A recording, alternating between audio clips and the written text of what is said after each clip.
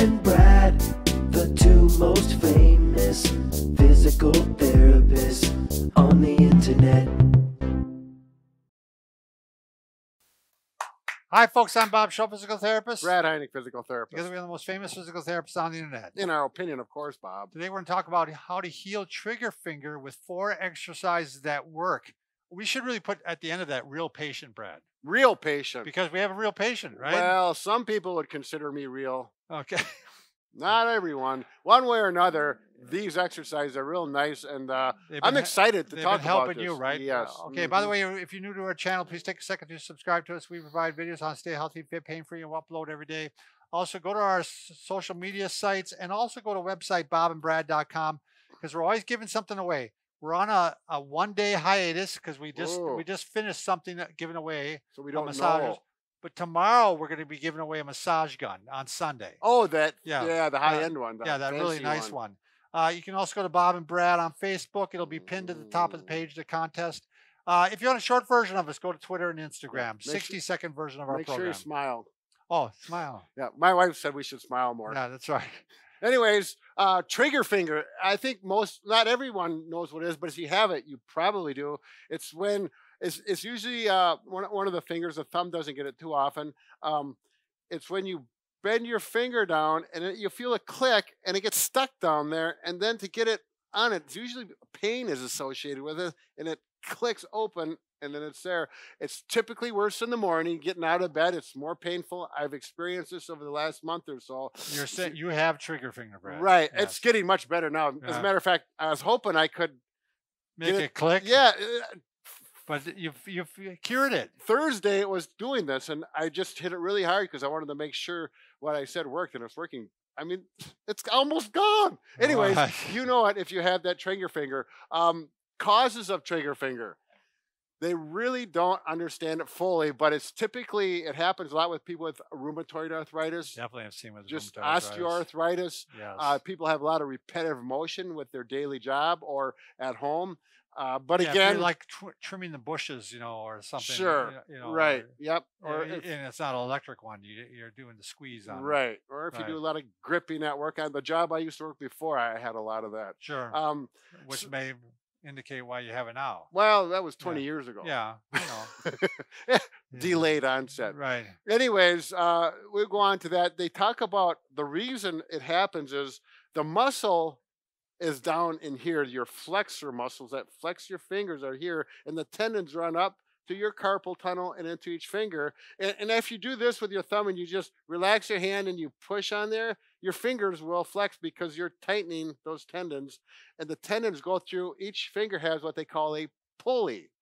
And that tendon goes through that pulley, and that's where it gets hung up on, which is at the base of the finger. So I got a little demonstration here I thought would be fun to show people. I think it's worthwhile showing this because it's going to help you when you treat it. Right. Understanding why you're doing what you're doing. So when we do this on a normal hand, the tendon is going through the pulley like this. Nice and smooth, no problems. Mm-hmm. Now, when you get some scar tissue or whatever it is that makes that tendon not go through, it's like this knot right here.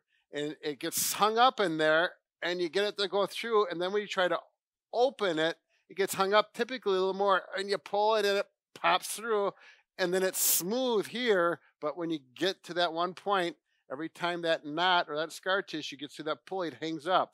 So what we want to do is eliminate that scar tissue. Yeah, we want to break that scar tissue up so you have a smooth sailing all the way through. There you go, and that's what we're going to show you.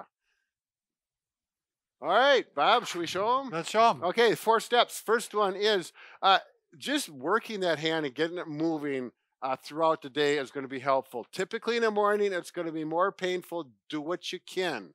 If you can pop through that painful spot and open up and pop through it, you can do that. If it's too painful, just do range of motion in the pain-free range. Yeah, don't get it fired up. Right. But you want to mention, Brad, that sometimes you'll find the tender spot down here.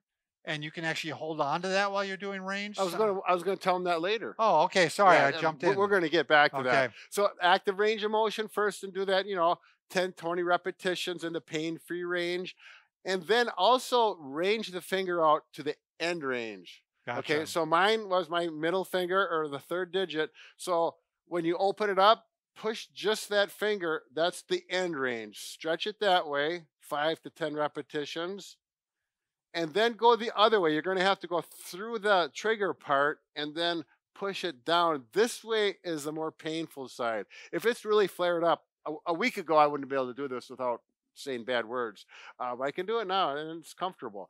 But I have been doing this as well. And you can do that 2 to 3 times per day. You're not going to want to do that all the time. Sure. Because it's just too aggressive.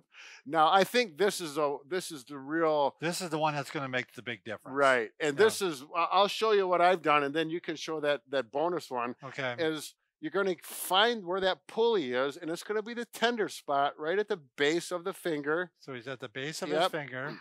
Yeah, I'm doing it this way because it's actually the finger that I've worked on. And what I did is I use my thumb here, and I take my hand and hold on the back, and then I would use this thumb, and then I actually, instead of, we talk about cross friction going across, I did all directions. Yeah, that's what I would recommend too. Go absolutely in all directions. This is really incredible because I'm pushing pretty hard without much pain. And just 3 or 4 days ago when I started this was not comfortable. Yeah, you want to find the tender spot basically. Yep. And you start off, initially you have to do it lightly. Yep. And then over time you can work into being more aggressive. Right. If your trigger finger is really flared up to begin with, and this really hurts, just don't do it. You may want to calm down. Yep. You may want to put a cold pack on it. Maybe do some ibuprofen if that works for you.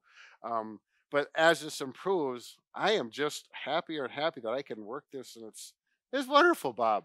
Yeah. So what I was mentioning before is that you can actually find that tender spot sometimes, and then do range, and it just seems like it helps guide that pulley through the system there.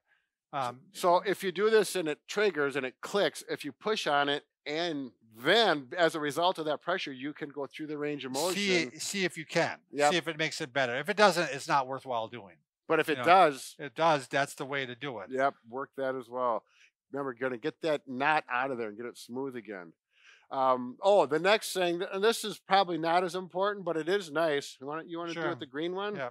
You got a rubber band. You could just pull out a rubber band out of your junk drawer at home if you have one, and you simply open up, and that's going to strengthen the opposite muscle group, which can get weak because you're not using that finger, and helps range out the hand, and do 10 to 15 of these once or twice a day. So Brad, aren't you going to mention the apple cider or not? Well, I wasn't going to on this one, but we could. I think it seems like it had an anti-inflammatory effect on your finger.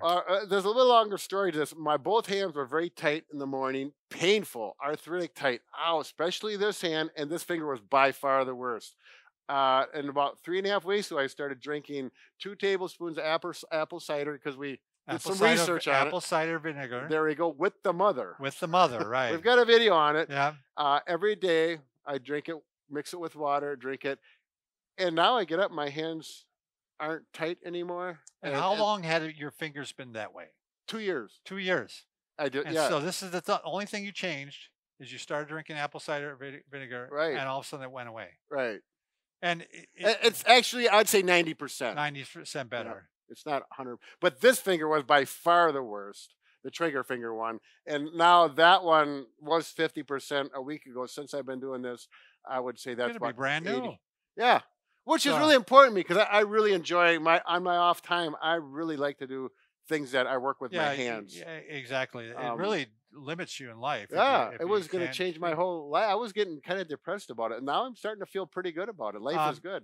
Apple cider vinegar, I wouldn't take it if you have reflux. That's going to make things worse, let me tell you. Yeah. If you've got any medications you're taking, any things like that, you better check it with your doctor. Yes, for sure. But, by the way, if you, we can fix just about anything except for a broken heart. There you go. But we'll work on it. Yep. Overtime. We're going to put overtime this week on it.